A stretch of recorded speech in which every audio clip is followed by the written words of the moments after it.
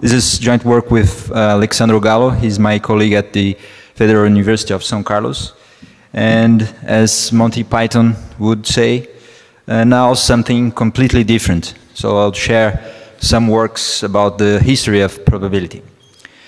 Well, we all know that probability has been used since the 16th century, but the meaning of the word is the reason of a great debate. So there are three main interpretations of the word. The first one is the frequentist one, advocated by John Venn, among others, Richard von Mises and others, and the axioms were given by Kolmogorov in 1933. The logicist or logic approach, advocated by Keynes, Jeffreys, Johnson, Jaynes, and the axioms given by Cox and Carnap for the philosophy community. And the subjective approach, advocated by perhaps Thomas Bayes, Augustus de Morgan, others, and the axioms, of course, given by Frank Ramsey, Bruno De Finetti, and Jimmy Savage. So the history of the frequentist view is well documented. I believe this community is acquainted with the origins of the logicist approach. And if you are not, please take a look at Jaynes. It has a lot of history in his book. So just a side remark for those who are not familiar with the Dutch book argument. So I can ask you, how much would you pay for a ticket that pays €1 or $1 or €1 if some random event is true and nothing if it is false? For instance, event A is Corinthians will beat Palmeiras tonight. So I can tell you that Paulo would pay like 98 cents for this ticket, but Vitor would pay like 1 cent or 2 cents perhaps for this ticket. And well, if you are coherent, the prices you are willing to pay should obey probability calculus axioms, or almost, because sigma additivity is not implied. So if you are not coherent, I can make a Dutch book against you. So if you say I pay 60 cents for this ticket, but I also pay 50 cents for the not A event. So I can make a set of bets to win, to make money betting against you, for sure. So the usual rules, if you are coherent, is that these prices should be between 0 and 1, and they should be additive.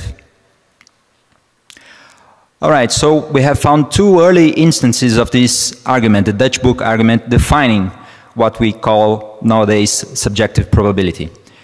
The first one is a series of 4 articles published in 1903, 1904 by this French general, Jean-Baptiste Etienne, and a review paper by Émile Borel published in 1924. So we would like to first understand why the Dutch book was used explicitly at the same period, more or less, when the other schools were also looking for axioms, and hopefully identify inspirations given by Borel and Etienne that were common to Ramsey and De Finetti. So some context first. In the late 1800s, early 1900s, Hilbert and other mathematicians were searching for foundations or axioms for different areas of mathematics, such as geometry, arithmetic, calculus, set theory, and so on. Well, applied probability was disseminated, but pure mathematicians were not very satisfied with the foundations of probability calculus. Poincaré, for instance, in 1896 wrote, "One can hardly give a satisfactory definition of probability." And this is a book on probability. So in 1900, Hilbert presented his now famous 23 open problems at the time at the ICM held in Paris. And the 6th problem was to treat axiomatically mechanics and, as he classified, probability. We may say that this problem was solved by Kolmogorov's book, and the champion interpretation was, of course, the frequentist one. Of course, this was a great work, great advance, but reinforced among pure mathematicians the idea that the subjective theory was just a philosophical curiosity. Now we know that some scholars were seriously engaged in this curiosity. Ramsey and Defnetti were working separately, and they started tackling the issue of how to measure subjective probabilities. So the idea was to use betting odds, that is the Dutch book argument. So our first character is this French general, Jean-Baptiste Etienne. Here we have him at the age of 18 years old when he was admitted to the École Polytechnique, and as general. So I don't know the date of this picture. The series of the articles were called Essais sur l'acte conjecturé, and he starts with the classical definition of probability, called by him mathematical probability.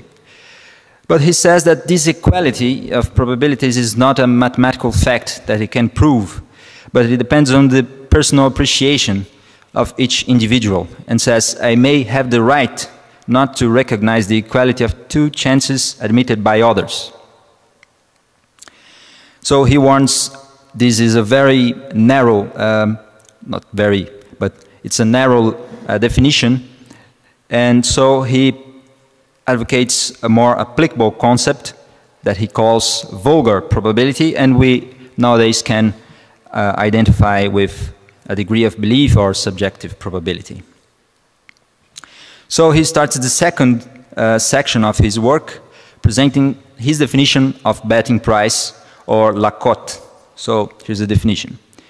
An individual expresses the degree of probability that he attributes to the happening of an uncertain event by the fraction A over A plus B, A being the quantity he is willing to bet against B that the event will happen. The number A over A plus B is the quotation of the event for the considered individual.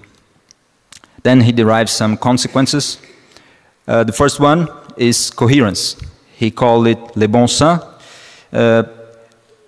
Just says that in order to avoid contradictions, you have to, for instance, not attach a price greater than, a probability greater than 1 to some event, and if you believe that some event is certain, you should attach probability 1 to it. He derives the sum rule, so the probability for the union of two disjoint events. And as a second remark, he mentions that the mathematical probability, meaning the classical definition, when it exists, is a special case of the quotes, of the vulgar probability. And as the second principle, he derives the product rule, and of course, Bayes' rule. Our second character is Émile Borel. So this picture is from 1932, I believe. Quite an impressive character. So in 1924, he wrote this review, Propos d'un traité de probabilité. It's about Keynes' book, Keynes' treatise on probability. So Keynes' view is that some probabilities could not be some probabilities could be compared but not explicitly measured. And Borel suggests a procedure to measure probabilities that is analogous to the setting of prices of goods bought and sold in a given market. It's just the Dutch book argument. So he says, it seems that the method of betting allows in a majority of cases, a numerical evaluation of probabilities which has exactly the same characters as the valuation of prices by exchange transactions. So he was aware of some problems related to bets and money prices. So he suggests that if we do not want to take into account the attraction or the reluctance caused by bets, I would be able to offer the choice between two bets given the same advantages. So, for instance, he says, Paul says it will rain tomorrow. I admit we agree on the precise meaning of this statement and offer him, at his choice, to receive 100 francs if his statement is true, or to receive 100 francs if he obtains 5 or 6 throwing a die. In the second case, the probability of receiving 100 francs is equal to 1/3. If he prefers to receive 100 francs in case of his prediction is accurate, it is because he attributes to this prediction a probability greater than 1/3, and so on. The same method applies to all verifiable sentences and allows the numerical evaluation of probabilities with precision quite comparable to the precision with which prices are evaluated. So he's trying to reply Keynes. So, trying to find some ideas or authors that may have influenced Etienne and Borel. First, starting with Ramsey, he did not provide any author. But De Finetti mentions explicitly that this idea came to him after reading the book of Bertrand, so the same guy from the Paradox.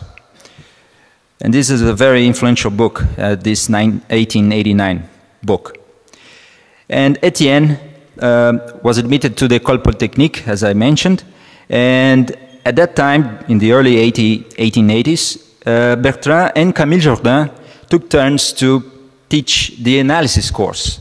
And this course should cover in 3 lessons the probability theory. We know that most probably Etienne was taught by Bertrand. Jordan, on his side, wrote in 1894, I'd like to see disappear without regret from the course of analysis the 3 lessons that I devote to the calculus of probabilities. So this shows how pure mathematicians liked probability at the time. But even his students apparently had contact with basic probability.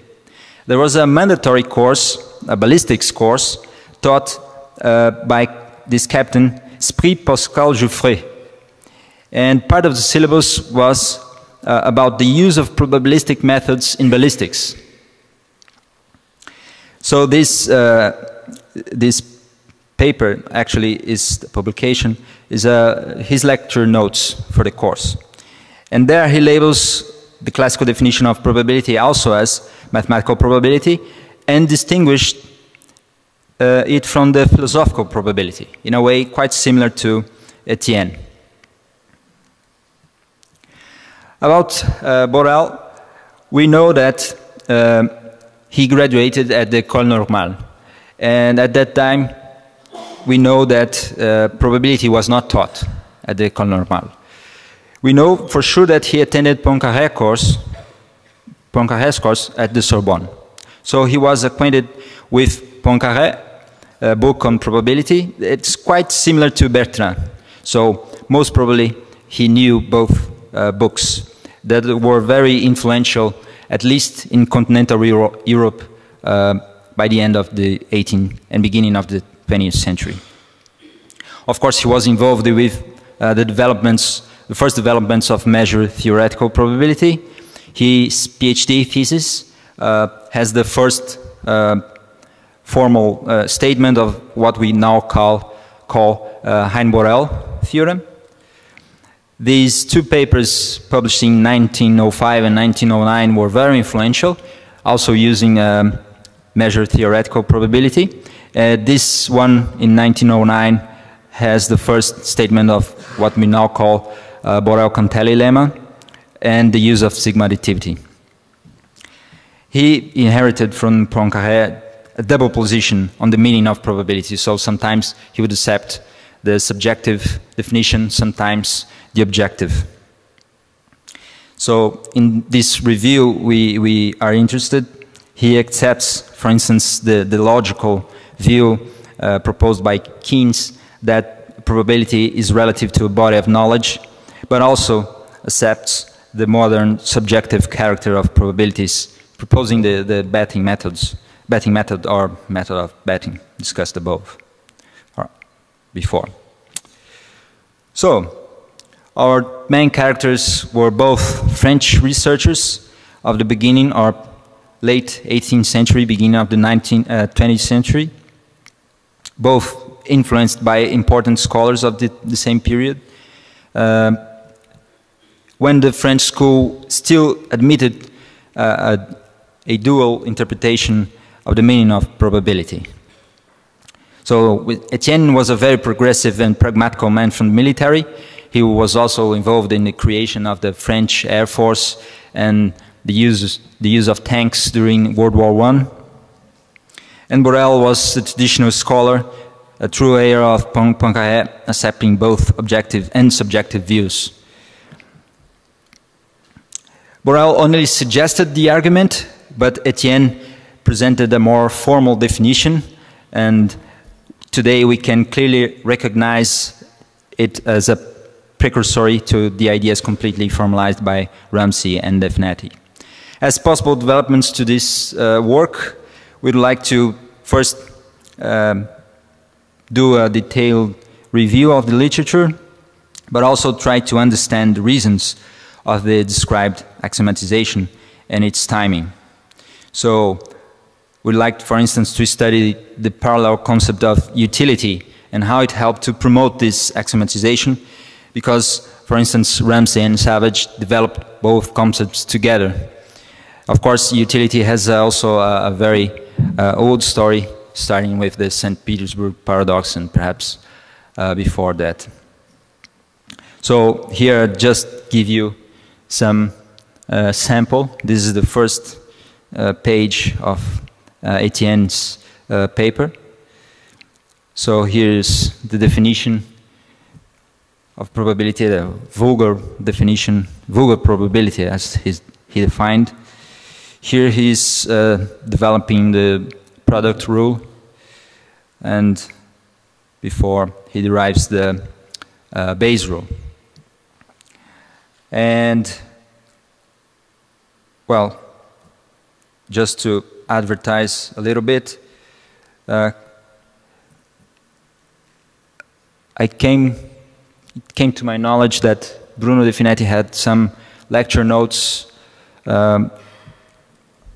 of a course he gave in 1937, so I had enough time to translate it, and I believe next year it will be published by Cambridge, and not this cover, that's just my cover.